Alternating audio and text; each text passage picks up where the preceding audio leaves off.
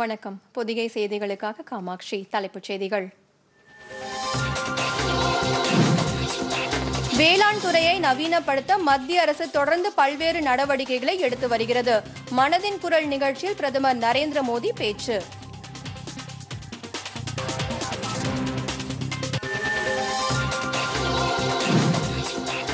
பருவநிலை மாற்றத்தை எதிர்கொள்வதில் சர்வதேச சூரிய சக்தி கூட்டமைப்பை உருவாக்கியதன் மூலம் இந்தியா முன்னோக்கி நடைபோடுகிறது. பிரதமர் நரேந்திர மோடி.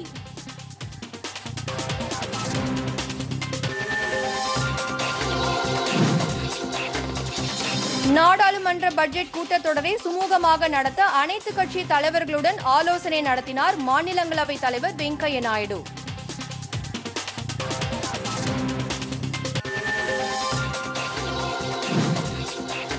தமிழகத்தில் கூடுதல் தளர்வுகளுடன் கூடிய ஊரடங்கு அடுத்த மாதம் 28ஆம் தேதி வரை நீட்டிப்பு. முதலமைச்சர் எடப்பாடி பழனிசாமி. 9, 11ஆம் வகுப்பு மாணவர்களுக்கான வகுப்புகள் அடுத்த மாதம் 8ஆம் தேதி முதல் தொடக்கம். அனைத்து திரையரங்குகளும் 100% இருக்கைகளுடன் நாளை முதல் செயல்பட அனுமதி. தமிழக அரசு.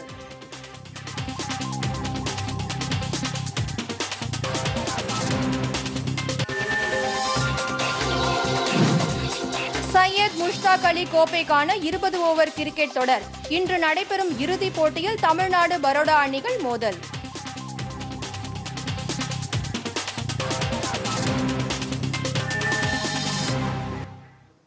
இனி விரிவான செய்திகள்.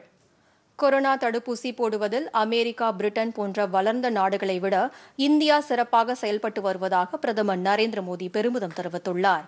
இந்தியாவிலேயே தயாரிக்கப்பட்ட தடுப்பு மருந்துகள் சுயசார்பின் அடையாளமாக திகழ்வதாக அவர் தெரிவித்துள்ளார்.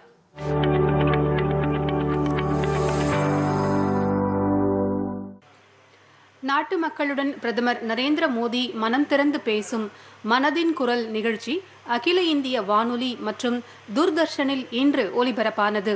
73வது மாதமாக இன்று உரையாற்றிய பிரதமர், புத்தாண்டு தொடங்கிய நிலையில் உலகின் மிக பெரும் கொரோனா தடுப்பூசி திட்டத்தை இந்தியா தற்போது செயல்படுத்தி வருவதாகவும் 15 நாட்களில் 30 லட்சத்திற்கும் மேற்பட்ட முன்கள பணியாளர்களுக்கு தடுப்பூசி போடப்பட்டிருப்பதாகவும் பிரதமர் கூறினார். வளர்ந்த நாடுகளான அமெரிக்கா 18 நாட்களிலும் பிரிட்டன் 36 நாட்களிலும் நிறைவேற்றியதை இந்தியா 15 நாட்களில் சாதித்துள்ளதாக அவர் பெருமிதம் தெரிவித்தார். कोरोना के खिलाफ हमारी लड़ाई को भी करीब करीब 1 साल पूरा हो गया है. जैसे कोरोना के खिलाफ भारत की लड़ाई एक उदाहरण बनी है, वैसे ही अब हमारा वैक्सीनेशन प्रोग्राम भी दुनिया में एक मिसाल बन रहा है. आज भारत दुनिया का सबसे बड़ा कोविड वैक्सीन प्रोग्राम चला रहा है. आप जानते हैं और भी ज्यादा गर्व की बात क्या है? हम सबसे बड़े वैक्सीन प्रोग्राम के साथ ही दुनिया में सबसे तेज गति से अपने नागरिकों का वैक्सीनेशन भी कर रहे हैं. सिर्फ 15 दिन में भारत अपने 30 लाख से ज्यादा कोरोना वॉरियर का टीकाकरण कर चुका है, जबकि अमेरिका जैसे समृद्ध देश को इसी काम में 18 दिन लगे थे और ब्रिटेन को 36 दिन. கொரோனாவுக்கு எதிரான போராட்டத்தில் உலகிற்கு இந்தியா பேருதவி செய்து வருவதாக வெளிநாடுகளைச் சேர்ந்த நண்பர்கள் தன்னிடம் கூறியதாக மதுரையைச் சேர்ந்த கீர்த்தி என்பவர் நமோ செயலியில் பதிவிட்டுள்ளதாக பிரதமர் குறிப்பிட்டார். இந்த நெருக்கடியான தருணத்தில் உலகிற்கு இந்தியா சேவை செய்யும் நிலையில் சுயசார்பு இந்தியா இயக்கமும் வலுப்படுவதாக அவர் தெரிவித்தார். நாட்டின் 75வது சுதந்திர தினம் கொண்டாடப்படும் நிலையில் சுதந்திர போராட்ட வீரர்கள் குறித்து புத்தகங்களை எழுத வேண்டும் என்று அவர் அழைப்பு விடுத்தார். இதற்காக இந்தியா மேற்கொண்டுள்ள முயற்சியில் இளைஞர்கள் அதிக அளவில் பங்கேற்க வேண்டும் என்று அழைப்பு விடுத்த அவர், இது தொடர்பான தகவல்களை கல்வி அமைச்சகத்தின் இணையதளத்தில் காணலாம் என்று கூறினார்.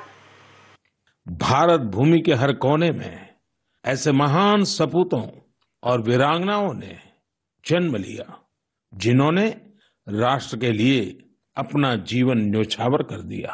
ऐसे में यह बहुत महत्वपूर्ण है कि हमारे लिए किए गए उनके संघर्षों और उनसे जुड़ी यादों को हम संजोकर रखें और इसके लिए उनके बारे में लिखकर हम अपनी भावी पीढ़ियों के लिए उनकी स्मृतियों को जीवित रख सकते हैं। मैं सभी देशवासियों को और खास करके अपने युवा साथियों को आह्वान करता हूं कि ये देश के स्वतंत्रता सेनानियों के बारे में, आजादी से जुड़ी घटनाओं के बारे में लिखें। अपने इलाके में स्वतंत्रता संग्राम के दौर की वीरता की गाथाओं के बारे में किताबें लिखें।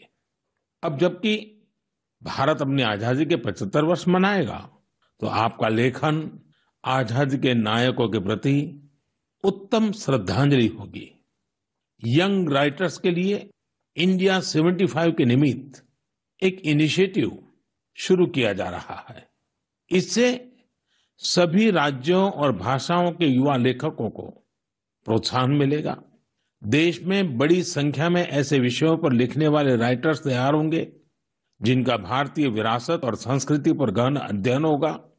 हमें ऐसी उभरती प्रतिभाओं की पूरी मदद करनी है।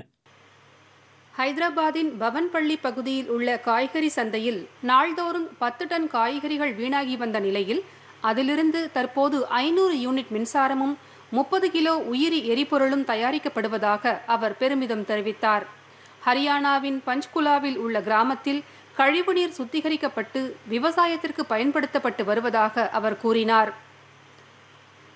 அமெரிக்காவின் சான் பிரான்சிஸ்கோ நகரிலிருந்து பெங்களூருவிற்கு இடைநில்லா விமானத்தை 4 பெண் விமானிகள் அண்மையில் இயக்கிய நிகழ்வை குறிப்பிட்ட பிரதமர், எந்த துறையாக இருந்தாலும் பெண்களின் பங்களிப்பு என்பது தொடர்ந்து அதிகரித்து வருவதாக கூறினார்.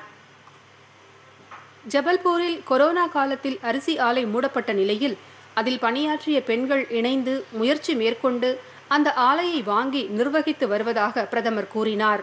கடும் வெப்பம் நிலவும் பண்டேல்கண்ட் பகுதியில் ஸ்ட்ராபெரியை விளைவித்து சட்டக்கல்லூரி மாணவி குர்லீன் சாவ்லா சாதித்துள்ளதாக கூறிய பிரதமர், தற்போது அங்கு ஸ்ட்ராபெரி திருவிழா நடைபெறுவதாக கூறினார்.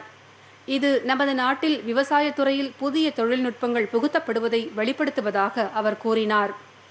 வேளாண் துறையை நவீனப்படுத்த அரசு உறுதி பூண்டு பல்வேறு நடவடிக்கைகளை எடுத்துள்ளதாகவும் எதிர்காலத்திலும் இது தொடரும் என்றும் பிரதமர் நரேந்திர மோடி உறுதியளித்தார். किसानों की आय बढ़ रही है।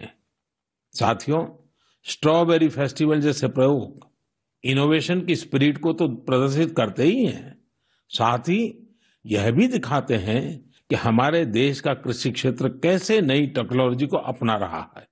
தில்லியில் ஜனவரி 26ஆம் தேதி மூவர்ண கொடி அவமதிக்கப்பட்டது நாட்டிற்கு வேதனையை ஏற்படுத்தியதாக அவர் குறிப்பிட்டார். दिल्ली में 26 जनवरी को तिरंगा का अपमान देख देश बहुत दुखी भी हुआ. சிலி நாட்டில் நவம்பர் 4ஆம் தேதியை தேசிய யோகா தினமாக அறிவிக்கப்பட்டுள்ளதாக பிரதமர் குறிப்பிட்டார். அங்கு முதலாவது யோகா நிறுவனத்தை 1962ஆம் ஆண்டு நிறுவப்பட்டதையொட்டி இந்த நாளை கொண்டாட அந்நாட்டு நாடாளுமன்றம் ஒப்புதல் அளித்திருப்பதாக நரேந்திர மோடி கூறினார். चिले की कांग्रेस यानी वहां की पार्लियामेंट ने एक प्रस्ताव पारित किया है. वहां 4 नवंबर को नेशनल योगा डे घोषित किया गया है. अब आप ये सोच सकते हैं कि आखिर 4 नवंबर में ऐसा क्या है. 4 नवंबर 1962 को ही चिले का पहला योग संस्थान होजे राफाल एस्ट्राडा द्वारा स्थापित किया गया था. கடந்த 18ஆம் தேதி முதல் அடுத்த மாதம் 17ஆம் தேதி வரை சாலை பாதுகாப்பு மாதம் கொண்டாடப்படும் நிலையில் சாலை பாதுகாப்பிற்கு பல்வேறு நடவடிக்கைகளை அரசுடன் இணைந்து பொதுமக்கள் தனியாகவும் ஒருங்கிணைந்தும் மேற்கொண்டு வருவதாக தெரிவித்தார். ஃபாஸ்டேக் முறை மூலம் நாட்டு மக்களின் 21,000 கோடி ரூபாய் சேமிக்கப்படும் என மதிப்பிடப்பட்டுள்ளதாக அவர் தெரிவித்தார்.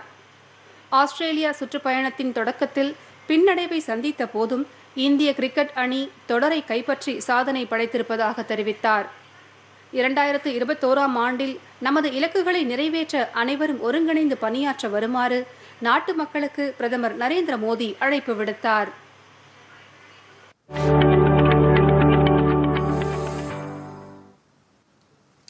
புதுப்பிக்கக்கூடிய எரிசக்தி ஆற்றலை பயன்படுத்துவதன் அவசியத்தை இந்தியா தொடர்ந்து வலியுறுத்தி வருவதாக பிரதமர் நரேந்திர மோடி தெரிவித்துள்ளார். பிரபுத்த பாரத மாதாந்திர பத்திரிகையின் 125வது ஆண்டு தின விழாவில் காணொலி காட்சி வாயிலாக கலந்து கொண்டு உரையாற்றிய அவர், ஏழைகளுக்கு அதிகாரம் அளிக்க வேண்டியதன் முக்கியத்துவத்தை தொடர்ந்து வலியுறுத்தி வந்தவர் சுவாமி விவேகானந்தர் என்று தெரிவித்தார். சாலைகள், கல்வி, மின்சாரம், இணைய வழி சேவை ஆகியவற்றை நாட்டின் ஒவ்வொரு மூலை முடுக்குக்கும் கொண்டு செல்வதற்காக மத்திய அரசு தொடர்ந்து செயலாற்றி வருவதாக பிரதமர் கூறினார். இதன் மூலம் ஏழைகளின் வாழ்வு வளம் பெற்றுள்ளதாக பிரதமர் தெரிவித்தார். பருவநிலை மாற்றம் என்பது உலகமே எதிர்கொள்ளும் முக்கியமான சவாலாக உருவெடுத்துள்ளதாக குறிப்பிட்ட பிரதமர், பிரச்சினைகளில் மட்டுமே கவனம் செலுத்தாமல் தீர்வுகளை நோக்கி சர்வதேச சூரிய சக்தி கூட்டமைப்பை உருவாக்கியதன் மூலம் இந்தியா முன்னோக்கி நடைபோடுவதாக கூறினார். Access banks, then banks must reach the poor. That is what the Jan Dhan Yojana did. If the poor cannot access insurance, then insurance must reach the poor. This is what the Jan Suraksha scheme did. If the poor cannot access healthcare, then we must take healthcare to the poor. This is what Ayushman Bharat scheme did. Roads, education, electricity, and internet connectivity are being taken to the every corner of the country, especially to the poor. This is igniting aspirations among the poor, and it is these aspirations that are driving the growth of the country. Uttarakhand மாநிலத்தில் உள்ள அத்வைத ஆசிரம பதிப்பு மையம் இந்நிகழ்ச்சிக்கு ஏற்பாடு செய்திருந்தது. சுவாமி விவேகானந்தரால் 1896ஆம் ஆண்டில் தொடங்கப்பட்ட பிரபுத்த பாரத மாதாந்திர பத்திரிகை ஆன்மீகம், கலாச்சாரம், வரலாறு, தத்துவம், கலை மற்றும் சமுதாயம் சார்ந்த விஷயங்களை மக்களிடம் கொண்டு சேர்ப்பதற்கு உதவுகிறது. நேதாஜி சுபாஷ் சந்திரபோஸ், பால கங்காதர திலகர், அரவிந்தர், நிவேதிதா, முன்னாள் குடியரசுத் தலைவர் சர்வப்பள்ளி ராதாகிருஷ்ணன் உள்ளிட்ட தலைவர்கள் இந்த பத்திரிகையில் பணிபுரிந்துள்ளனர். நாடாளுமன்ற பட்ஜெட் கூட்டத்தொடரை சுமூகமாக நடத்த அனைத்து கட்சி தலைவர்களுடன் மாநிலங்களவை தலைவரும் குடியரசு துணைத் தலைவருமான வெங்கையா நாயுடு இன்று ஆலோசனை நடத்தினார். அவரது இல்லத்தில் இன்று நடைபெற்ற கூட்டத்தில் நிதியமைச்சர் நிர்மலா சீதாராமன், மாநிலங்களவை எதிர்க்கட்சித் தலைவர் குலாம் நபி ஆசாத், நாடாளுமன்ற விவகாரத்துறை அமைச்சர், ரயில்வே அமைச்சர், முன்னாள் பிரதமர் தேவகவுடா ஆகியோர் கலந்து கொண்டனர். நாடாளுமன்ற பட்ஜெட் கூட்டத்தொடர் நேற்று முன்தினம் தொடங்கிய நிலையில் முதல் அமர்வு அடுத்த மாதம் 15ஆம் தேதி வரையும், இரண்டாவது அமர்வு மார்ச் 8 முதல் ஏப்ரல் 8 வரையும் நடைபெற உள்ளது. இந்த கூட்டத்தொடரில் குடியரசுத் தலைவர் உரைக்கு நன்றி தெரிவிக்கும் தீர்மானம் மீது விவாதம் நடத்தப்படுகிறது. மேலும் நாளை தாக்கல் செய்யப்படும் பட்ஜெட் தொடர்பான விவாதங்களும் நடத்தப்பட உள்ளன. கொரோனா பெருந்தொற்று தடுப்பு நடவடிக்கையாக மாநிலங்களவை காலை 9 மணி முதல் மதியம் 2 மணி வரையும், மக்களவை மாலை 4 மணி முதல் இரவு 9 மணி வரையும் கூட உள்ளது.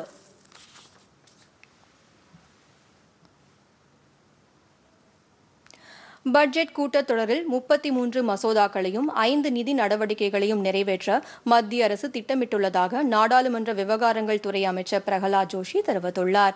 நடப்பு நிதியாண்டுக்கான மத்திய நிதிநிலை அறிக்கை, குடியரசுத் தலைவரின் உரைக்கு நன்றி தெரிவிக்கும் தீர்மானத்தின் மீதான விவாதம் ஆகியவை இந்த கூட்டத்தொடரில் முதன்மையானதாக இருந்தபோதும் மற்றவை குறித்தும் விவாதிக்கப்படும் என்றும் அவர் கூறினார்.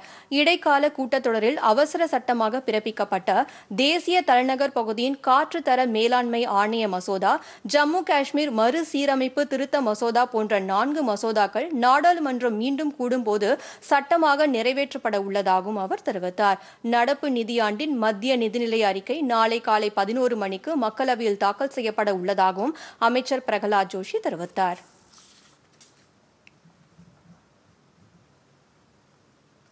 காரைக்காலில் 1000 கோடி ரூபாய் மதிப்பீட்டில் புதிய ஜிப்மர் மருத்துவமனை உருவாக்க மத்திய அரசு திட்டமிடப்பட்டுள்ளதாக பிஜேபி தேசிய தலைவர் ஜே.பி. நட்டா தெரிவித்தார். புதுச்சேரியில் நடைபெற்ற அக்கட்சியின் பொதுக்கூட்டத்தில் பேசிய அவர், புதுச்சேரி ஜிப்மர் மருத்துவமனைக்கு ஆண்டுதோறும் 1100 கோடி ரூபாய் ஒதுக்கீடு செய்யப்படுவதாக தெரிவித்தார். தேசிய அளவில் செயல்படுத்தப்பட்ட அனைத்து திட்டங்களும் புதுச்சேரியில் வெற்றிகரமாக செயல்படுத்தப்பட்டுள்ளதாக அவர் கூறினார். 92,000 பெண்கள் வங்கிக் கணக்கு தொடங்கி உள்ளதாகவும் 13,500 பேருக்கு இலவச சமையல் எரிவாயு இணைப்பு வழங்கப்பட்டுள்ளதாகவும் அவர் கூறினார்.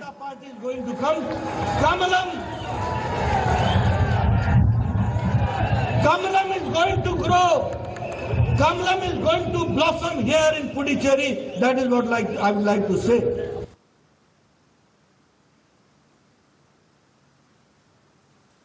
முன்னதாக மதுரையிலிருந்து புதுச்சேரி விமான நிலையம் வந்தடைந்த அவரை அம்மாநிலத்தின் பிஜேபி தலைவர்கள் வரவேற்றனர்.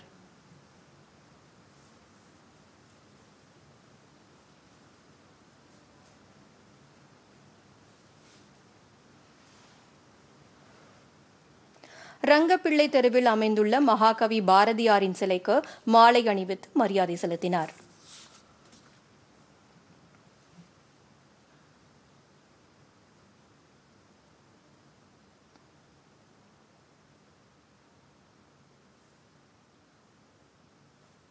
நாடு முழுவதும் போலியோ சொட்டு மருந்து முகாம் இன்று நடைபெறுகிறது. நாட்டில் போலியோ இல்லாத நிலையை நீட்டிக்க செய்ய ஆண்டுதோறும் 5 வயதிற்கு உட்பட்ட குழந்தைகளுக்கு போலியோ சொட்டு மருந்து வழங்கப்படுகிறது.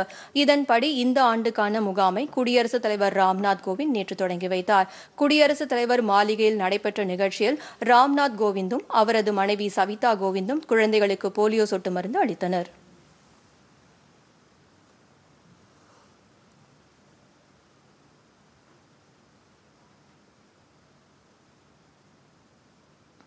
இந்த நிகழ்ச்சியில் பேசிய சுகாதாரத்துறை அமைச்சர் ஹர்ஷவர்தன், போலியோ சொட்டு மருந்து முகாம் தொடங்குவதற்கு முன்பாக உலக அளவில் பதிவான போலியோ பாதிப்புகளில் 60% அளவுக்கு இந்தியாவில் ஏற்பட்டதாக கூறினார். கடந்த 10 ஆண்டுகளாக போலியோ இல்லாத நாடாக இந்தியா திகழ்வதாக அவர் பெருமிதம் தெரிவித்தார்.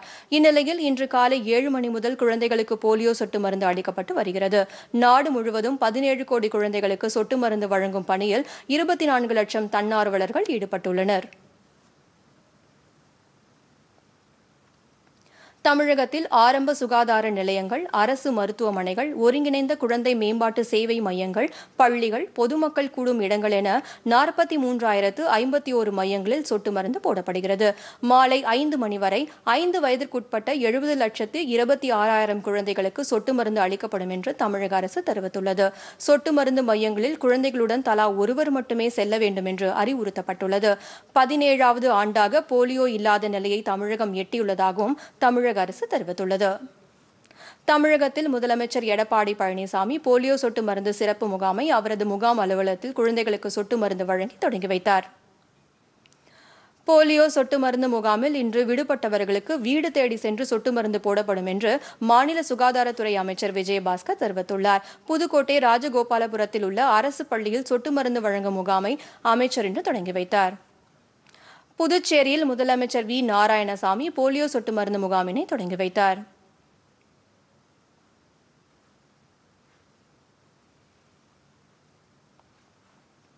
திருவள்ளூர் மாவட்டம் ஆவடி விளிஞ்சியம்பாக்கத்தில் உள்ள ஆரம்ப சுகாதார நிலையத்தில் அமைச்சர் பாண்டியராஜன் குழந்தைகளுக்கு போலியோ சொட்டு மருந்தை கொடுத்து முகாமை தொடங்கி வைத்தார். ஆவடி, திருநின்றவூர், திருவேற்காடு உள்ளிட்ட 132 மையங்களில் 55,074 குழந்தைகளுக்கு சொட்டு மருந்து வழங்கப்படுவதாக அவர் தெரிவித்தார்.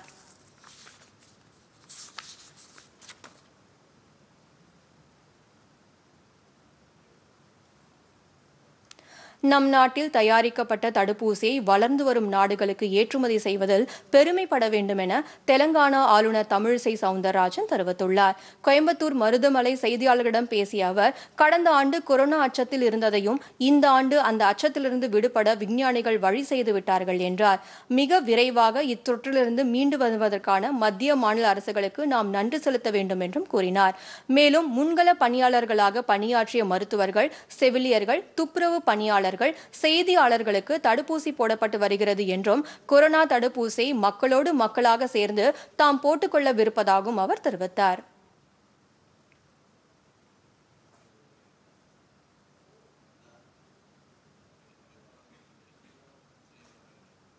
சிறிய விளம்பர இடைவேளைக்கு பிறகு செய்திகள் தொடரும்.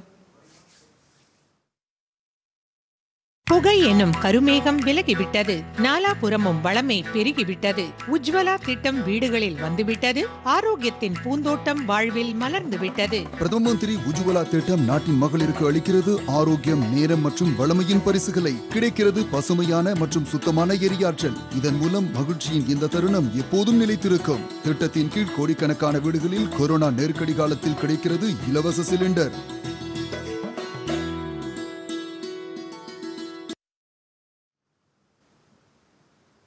செய்திகள் தொடர்கின்றன. நாமக்கல் மாவட்டம் ராசிபுரத்தில் 6 கோடி ரூபாய் மதிப்பீட்டில் 34 புதிய சாலைகள் அமைப்பதற்கு அடிக்கல் நாட்டி அதற்கான திட்டப்பணிகள் மாநில சமூக நலம் மற்றும் சத்துணவு திட்டத்துறை அமைச்சர் சரோஜா தொடங்கி வைத்தார். பின்னர் செய்தியாளர்களிடம் பேசிய அவர், இத்திட்டத்தின் அடுத்த கட்டமாக 12 கோடி ரூபாய் திட்டமிடப்பட்டதில் 74 சாலைகள் அமைப்பதற்கான அடிக்கல் நாட்டப்படும் என்றும் தெரிவித்தார். இவற்றை பொதுமக்களின் பயன்பாட்டிற்கு கொண்டு வருவதன் மூலம் சாலைகள் சீரமைக்கப்பட்டு தன்னிறைவை பெற்ற நகராட்சியாக ராசிபுரம் திகழும் என்றார். தமிழகத்தில் உள்ள அனைத்து அங்கன்வாடி மையங்களும் திறப்பதற்கு தயார் நிலையில் உள்ளதாகவும் இம்மையங்களை எப்பொழுது திறக்கலாம் என்பது குறித்து முதலமைச்சர் முடிவு செய்வார் என்றும் கூறினார்.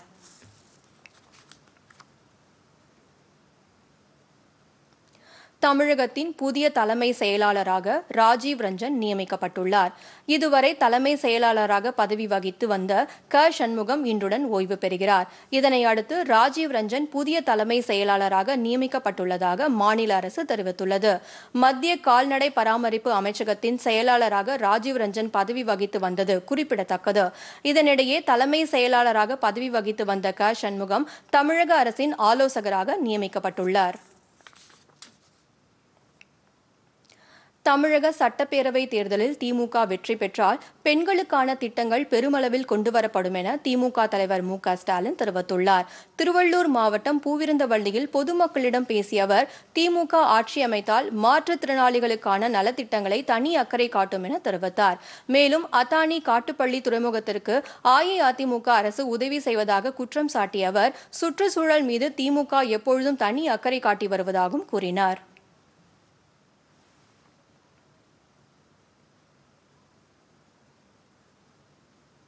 நாடாளுமன்றத்தில் நாளை தாக்கல் செய்யப்பட உள்ள மத்திய அரசின் நிதிநிலை அறிக்கை சிறந்ததாக அமையும் என்று நம்பிக்கை உள்ளதாக காவிரி பாசன விவசாயிகள் சங்க பொதுச் செயலாளர் மன்னார்குடி எஸ். ரங்கநாதன் நம்பிக்கை தெரிவித்துள்ளார். இதுகுறித்து பொதிகை தொலைக்காட்சிக்கு அளித்த பேட்டியில், மத்திய அரசு விவசாயிகளின் நலன் காக்கும் வகையில் 3 வேளாண் சட்டங்களை கொண்டு வந்துள்ளதாகவும், இவை பல ஆண்டுகளுக்கு முன்பே விவசாயிகள் பின்பற்றிய நடைமுறைதான் என்றும், இப்பொழுது அவை வேளாண் சட்டமாக கொண்டுவரப்பட்டுள்ளது என்பதை விவசாயிகள் உணர வேண்டும் என்றும் கூறினார். அண்மையில் பெய்த கனமழையால் பாதிக்கப்பட்ட விவசாயிகளுக்கு உடனடியாக வங்கியில் பணம் வரவு வைக்கப்பட்டதையும் சுட்டிக்காட்டிய அவர், இதுபோன்று மத்திய மாநில அரசுகள் தொடர்ந்து விவசாயிகளின் நலனில் அக்கறை செலுத்தி வருவதாகவும் கூறினார். இதன் அடிப்படையிலேயே நாளை தாக்கல் செய்யப்பட உள்ள மத்திய அரசின் நிதிநிலை அறிக்கையும் சிறப்பான ஒன்றாக இருக்கும் என தாம் நம்புவதாகவும் தெரிவித்தார். இது எல்லாருக்குமே அரசியல் மாதிரி பேச நான் தயாராக இல்லை. நான் விவசாயிகளுக்காக விவசாயியாக பேசுகிறேன்.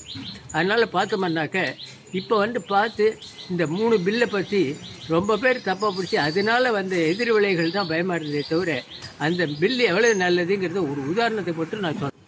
2014 ஃபார்மர்ஸ் ப்ரொடியூசர்ஸ் கம்பெனி FPOஸ்ன்னு வந்தது.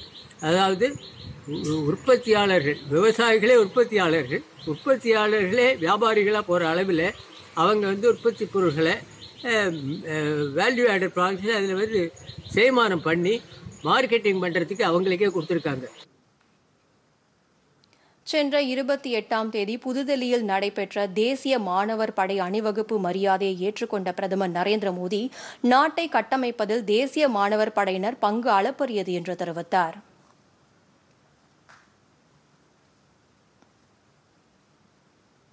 இந்த அணிவகுப்பில் நாடு முழுவதிலும் இருந்து முப்படை பிரிவை சேர்ந்த 17 இயக்குநரகத்தை சேர்ந்த தேசிய மாணவர் படையினர் கலந்து கொண்டனர். இந்நிகழ்ச்சியில் தமிழ்நாடு, புதுச்சேரி, அந்தமான் நிக்கோபார் இயக்குநரகத்தை சேர்ந்த அர்பிதா முரளிதரன் பிரதமர் நரேந்திர மோடியிடம் சிறந்த மாணவருக்கான தங்கப்பதக்கத்தை பெற்றார்.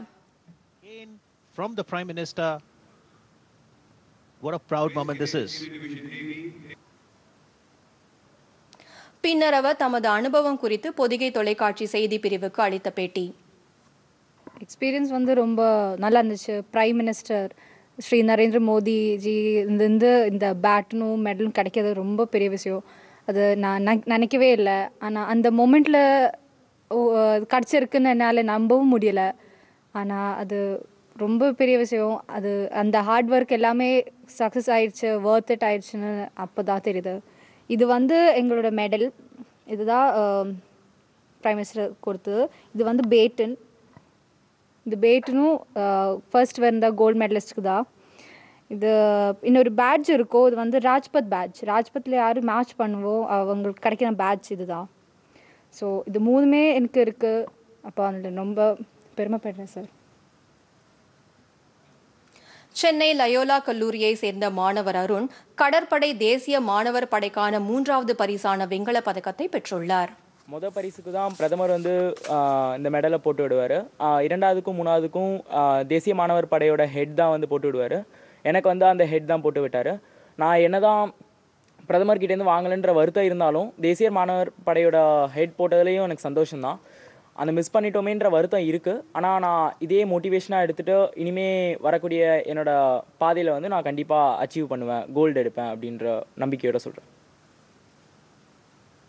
சரக்கு போக்குவரத்தில் மதுரை ரயில்வே கோட்டம் நடப்பு நிதியாண்டில் 1,87,98,302 ரூபாய் அளவிற்கு வருவாய் ஈட்டி சாதனை செய்துள்ளதாக தெற்கு ரயில்வே தெரிவித்துள்ளது.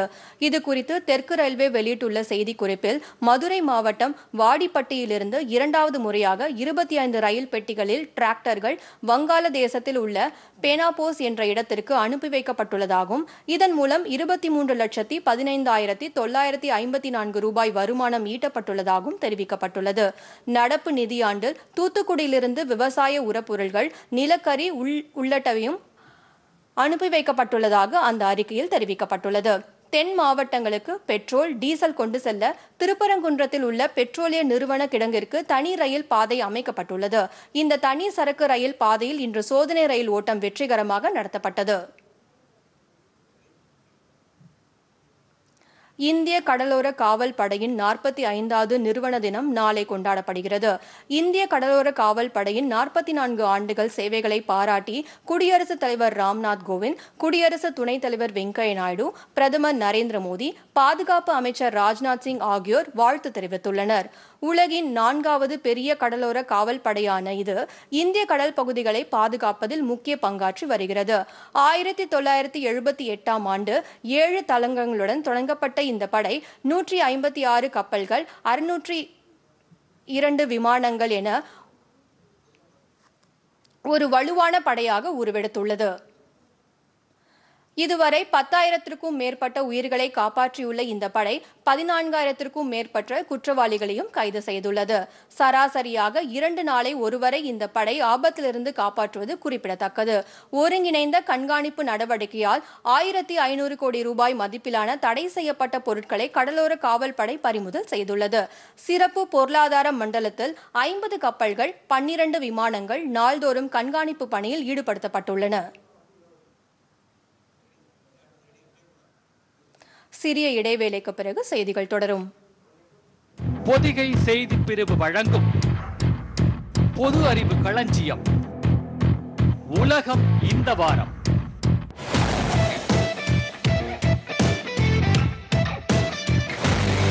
ஞாயிற்றுக்கிழமை மாலை 7:30 மணிக்கு உலகம் இந்த வாரம் நமது பொதிகையில் காணத் தவறாதீர்கள்.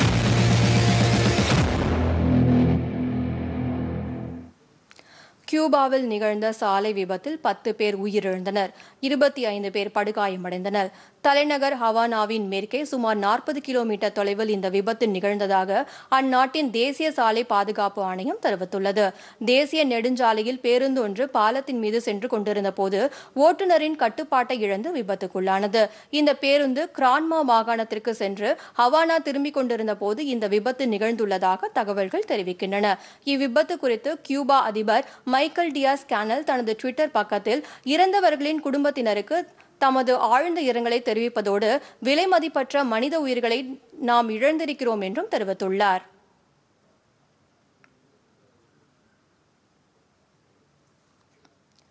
சையத் முஷ்தாக் அலி கோப்பைக்கான 20 ஓவர் கிரிக்கெட் தொடரின் இறுதிப் போட்டியில் இன்று தமிழ்நாடு பரோடா அணியை எதிர்கொள்கிறது.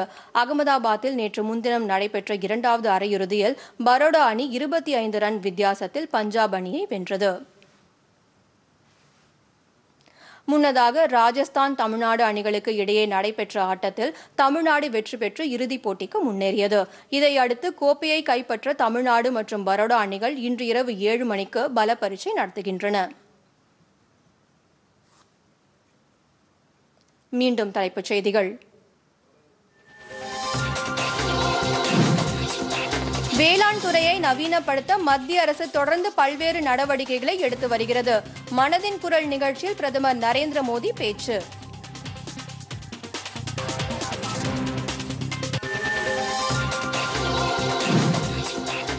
பருவநிலை மாற்றத்தை எதிர்கொள்வதில் சர்வதேச சூரிய சக்தி கூட்டமைப்பை உருவாக்கியதன் மூலம் இந்தியா முன்னோக்கி நடைபோடுகிறது. பிரதமர் நரேந்திர மோடி.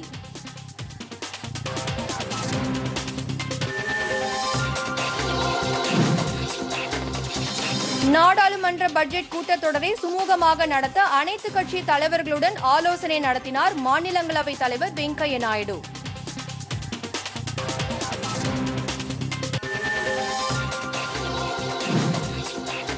தமிழகத்தில் கூடுதல் தளர்வுகளுடன் கூடிய ஊரடங்கு அடுத்த மாதம் 28ஆம் தேதி வரை நீட்டிப்பு. முதலமைச்சர் எடப்பாடி பழனிசாமி. 9, 11ஆம் வகுப்பு மாணவர்களுக்கான வகுப்புகள் அடுத்த மாதம் 8ஆம் தேதி முதல் தொடக்கம். அனைத்து திரையரங்குகளும் 100% இருக்கைகளுடன் நாளை முதல் செயல்பட அனுமதி. தமிழக அரசு.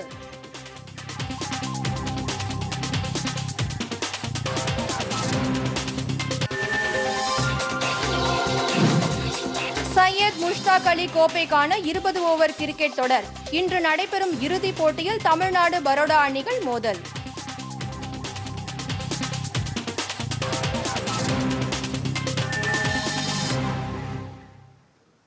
இத்துடன் செய்திகள் நிறைவடைந்தன. மீண்டும் செய்திகள் இரவு 7 மணிக்கு. வணக்கம்.